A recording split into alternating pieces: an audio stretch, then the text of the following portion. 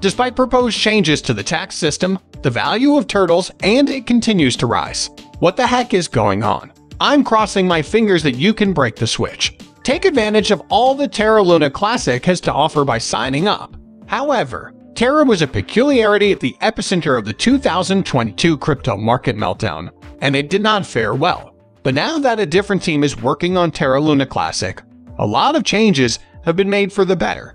And it's not like we're all on the same team, which is a big plus for the game. Several current events, in my opinion, will be beneficial to TERRA LUNC Classic in the long run. That's one of the best parts about it. The future of TERRA LUNC is completely unpredictable because there are so many potential outcomes, up to a record high of $120. It's changing its behavior now. We can make use of the new proposal from TERRA's study on adjusting the tax parameters. The idea calls for a levy and expenditure of taxes on chain operations. The ship army's long-standing wish has finally been granted.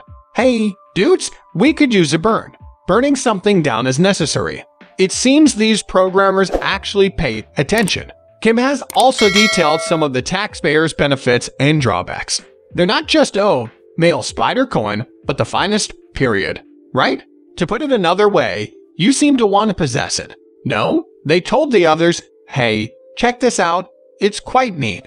Taxes, you know, are kind of cool. Here, though, are the negatives and potential improvements. That's what real programmers look like. By the way, there is where it counts the most. At that point, where the developers are straightforward with you, is where I believe things will begin to shift. That's where it really counts in the cryptocurrency market. If this happened, the flattery pressure would increase and the Classic would be conducted in US dollars. Kim also brings up the short-term catalyst that may bring in new retail investors. Finally, a burn off-chain will not be taken into account by centralized exchanges until it is implemented on-chain. Kim acknowledges that taxes have a negative impact on economic activity and utility in the long run. Big tax is done, but existing apps that do not take taxes into account won't be discontinued anytime soon. In other words, if an exchange doesn't accept taxes, it won't accept the transaction. Indeed, Binance is the pioneer in this regard. Try to deduce the meaning of the most significant conversation. In that case, we will truly burn it if that's what you all want to do. It's possible that the proposed levy is driving what little liquidity there is away from the blockchain and into centralized exchanges that impose no such tax. That's the most interesting development of the week. I guess people are still talking about the fires. However, things are in flux. Many changes have occurred in them. The birds are what genuinely make a difference in this situation, so where it goes from here is crucial. This is exactly what we're experiencing at the moment. When compared to other coins, TERRA Classic stands out because to the burns. Both the burn and the people involved in it are crucial to its significance.